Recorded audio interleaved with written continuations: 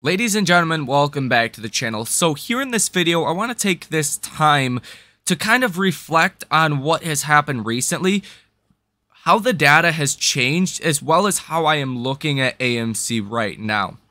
As you guys know, over the past 2 years, things have changed quite often, and it's essentially always changing. And depending on when the details change, you have to change.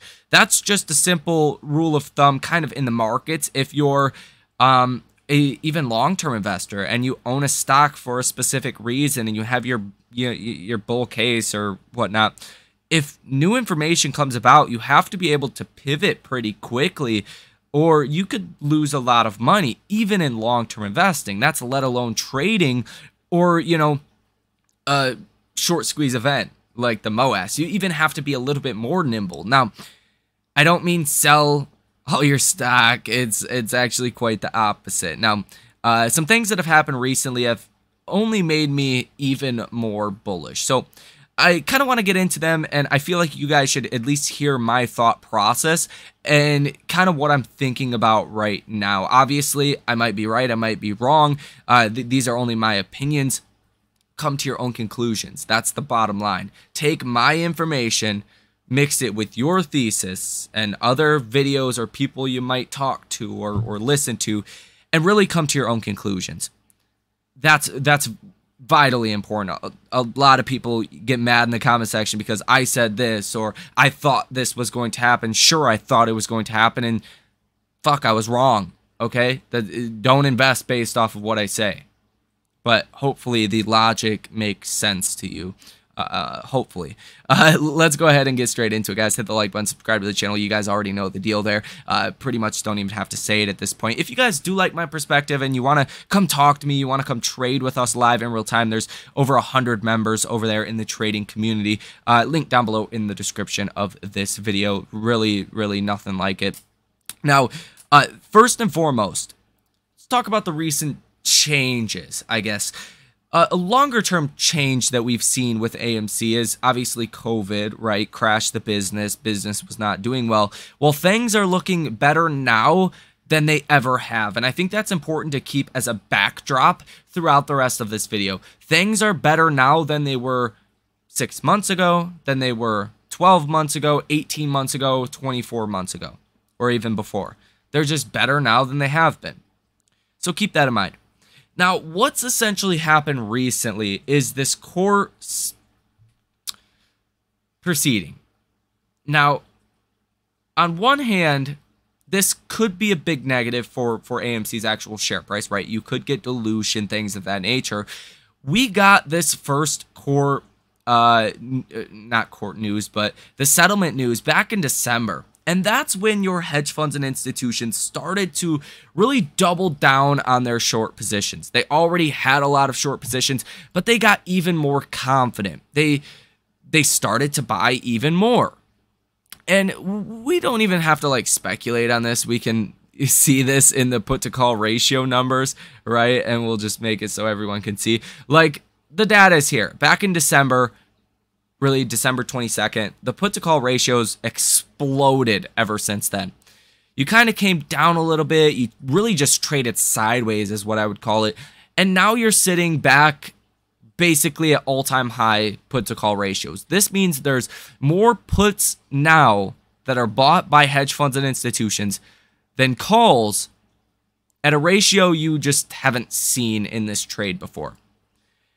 Now, that's just showing you the degree of bearishness on the stock. Ever since this court, or I keep going to court, but ever since this reverse split and these proposals were proposed and then ultimately voted on and then passed, it was obviously a cooked vote. We never had a chance, even if all apes voted against this to begin with. So I really don't want to highlight on that. I don't think that is important at this point in time as far as what's going to happen with the stock. Now, what we have seen recently is the courts denied the settlement in the way that it was proposed. So we did see a rally on Friday as well as a rally on Monday, right? A continued rally. And if you really look at the put to call ratio during this time as well, it jumped, right? from 1.56 to 1.8 within the last, since really June 20th, so about a month. But really, even after this big move higher, hedge funds institutions got blown out on their recent options pretty quickly. And then they just bought some more of them. Now, there's really two things that come to mind here when I think about this court situation. And I like to think of things not individually, like if this happens, this happens. I like to think about if this happens, this happens, or if this happens, this could happen, or just think about things from a perspective of different outcomes, right? Accounting for variable change, things that we can kind of see changing that changes the probability of this or that. Look up variable change if you don't know anything about it. That's essentially what I like to do. Well, the way that I'm looking at this is, again, on one hand, the business is doing better than it has ever, really, since COVID, right? So that's a positive. But I look at AMC and say they're not quite there yet. They are losing a lot of money still, and they need to raise capital, or like Adam Aron says, they will go bankrupt. Now, AMC has to raise capital. It looks like possibly the only way that they can do that is having this settlement go through, the judge allowing AMC to do the reverse split. Now, I think about it like this. If I'm a hedge fund or an institutional investor and I'm short in AMC for the arbitrage trade, I'm thinking about AMC like this from a shorts perspective. If this arbitrage trade goes through, then I should make money on the arbitrage trade, just the trade itself.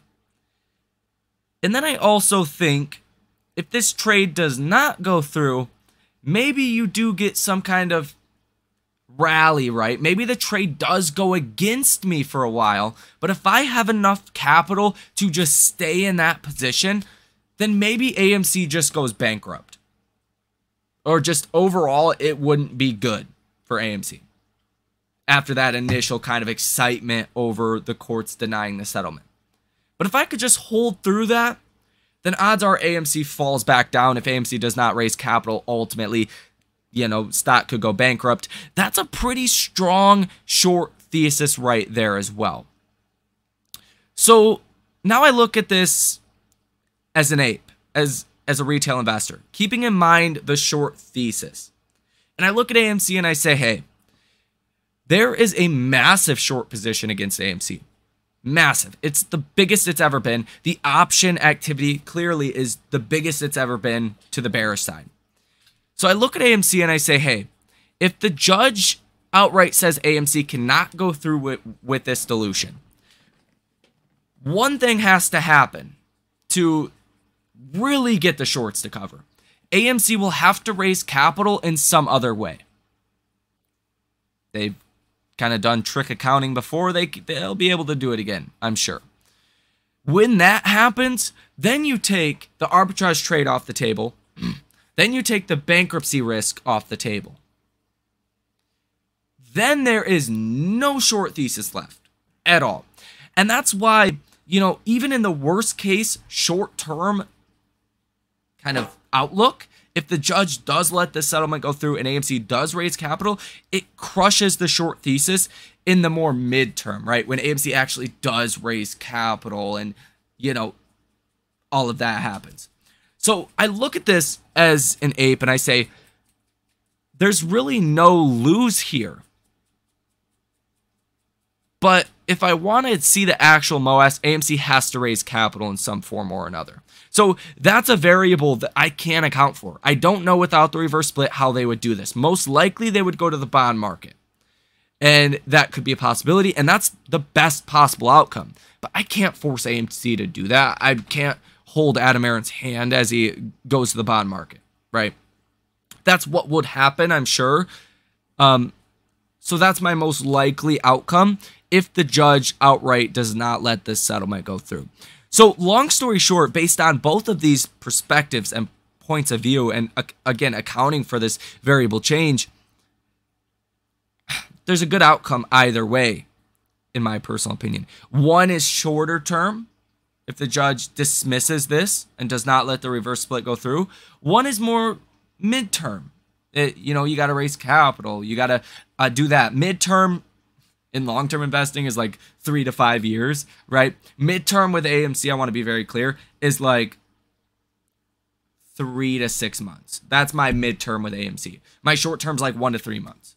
Right? My long term's like what we're seeing now, like 2 years with AMC. And there's so much that can change in a long-term perspective. I don't even like to get into that. Midterm is really that sweet spot that I like to focus on. And that's what I'm focusing on here in this video. So kind of where we are now, we're waiting on the courts. AMC has submitted another proposal. They submitted another one.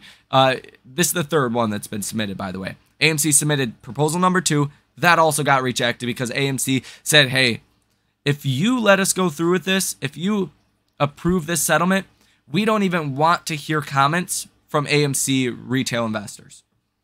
And the judge said, yeah, that's not going to happen. So it's going to take more time. That's just the fact of it. And I don't know what's ultimately going to happen, but I know it's going to take a little bit more time. Now, currently, again, with the options and the short interest where they are, it really puts hedge funds in a bad spot. Because if you're solely in this for the arbitrage trade, which a lot of them are in it just for the arbitrage trade, betting AMC is going to go bankrupt is a far lower probability than betting the arbitrage trade goes through still. AMC's going bankrupt, much smaller chance than the arbitrage trade going through. So I think as this trade continues to last, longer and longer, these really cost to borrow fees are eating into those profits. Now, cost to borrow fees have recently fallen a little bit. Cost to borrow max sitting at 354%, cost to borrow average at 290%, cost to borrow minimum -1%. Interactive Brokers has cost to borrow fees of about 150%. Very high numbers across the board still. We're coming off of numbers that are 1,000% plus, so they might look small to you. Keep in mind, these are still huge numbers. And even like the investor place says, the cost to borrow AMC Entertainment stock is swinging wildly. Short sellers jump on AMC stock as it hits a 2-month high. And that's exactly what we talked about earlier and exactly what we've seen happen. So, it's kind of midterm here. Obviously, things that happen in the markets can help or hurt AMC. What we seen on Friday was AMC stock was up 2.65%, largely driven by just an overall kind of risk-on rally in the markets. But I wouldn't look at this in a short-term kind of perspective, although we're going to hear from the judge again at any point. That's going to be a big catalyst when that happens. I would be prepared with a little bit more certainty to, one, see the moass. That's ultimately a lot closer now than it was before.